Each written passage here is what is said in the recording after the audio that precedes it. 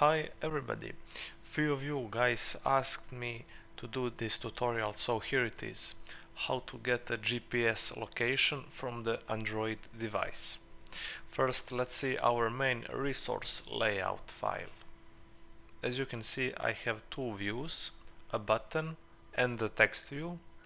When we click on the button, it will initialize a location service and print out the result into the text view below. Okay, go to the manifest file and make sure you implement these permissions. They will ensure the best location precision. Then go to main activity and first declare our views, button and the text view. Now, in order to access location services, we need an instance of LocationManager. Also, we need to implement a location listener that will listen for location changes. First, reference button and text view with find view by ID method. After that, initialize a location manager by typing location manager, and then because it is a system service, we need to call getSystemService method. In the constructor, we need to enter the type of the service we are requesting. We need to access location, so let's type location service. After this, initialize a location listener, like so, and don't forget semicolon at the end. So as you see right now, there are four methods that are associated with this listener. We are interested in the first one and the last one. The first one is onLocationChange method, and it is called whenever the location is updated.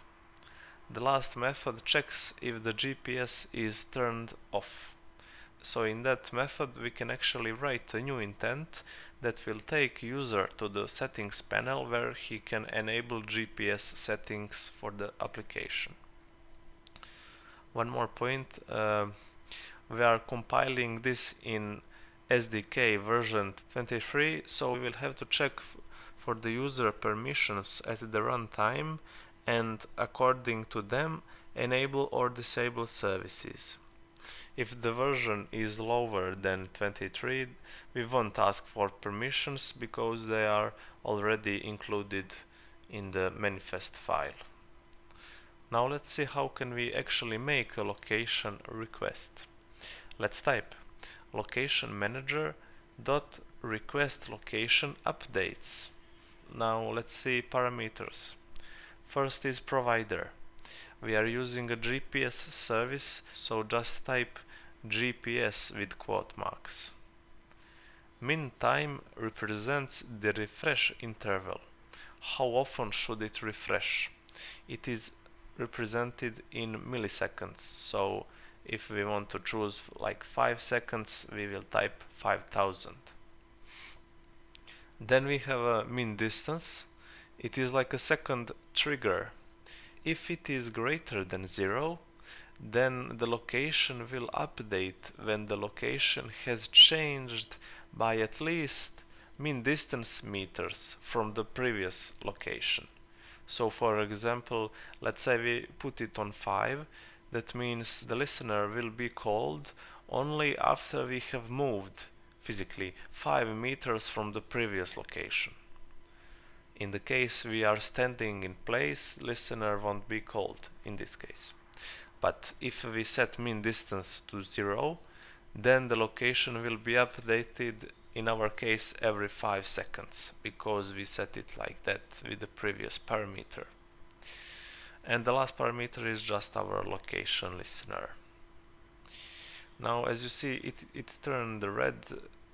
It is giving us error, but it is just an error for permission check. So Alt plus Enter to fix it and add this permission check for the SDK version 23. Then Alt plus Enter again here and implement this condition. So now we have condition that if we are running SDK23, we will check for the permission, otherwise we will just continue configuration for our button. So let's type configure button here and create this method. Copy the location manager request and paste it into this method. Now let's handle the user permission. Type in request permissions, then new string array, and remember that we had 3 user permissions from the manifest file, so we must include them here. Then like so. Then the second parameter is a request code. It is just a simple integer, and it is an indicator for the permission. We can type any number we want. Let's type 10. Now after we ask for permissions, we need to handle their results.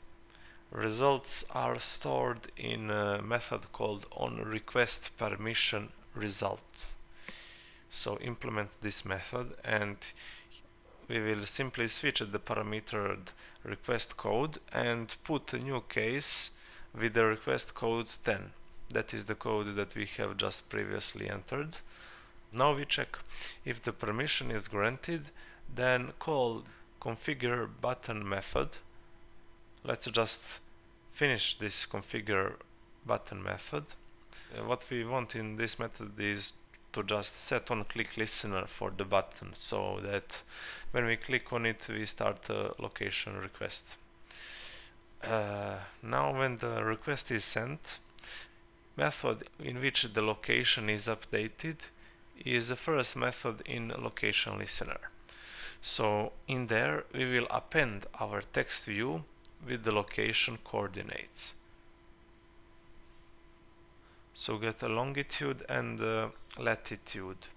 If the GPS is disabled, we will create a new intent and send the user to the settings panel to enable the GPS service. So create a new intent with the parameter named settings.action location source settings.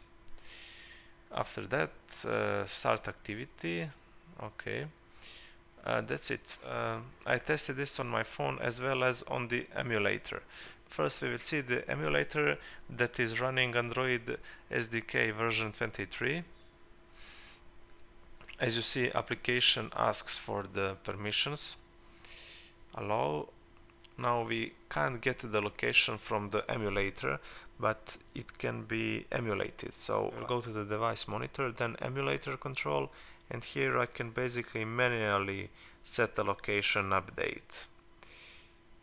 So you see, when I click send, we are sending like location update to the emulator. And as you see, we are getting a result. Now this is from my real phone that is running Android 5.1.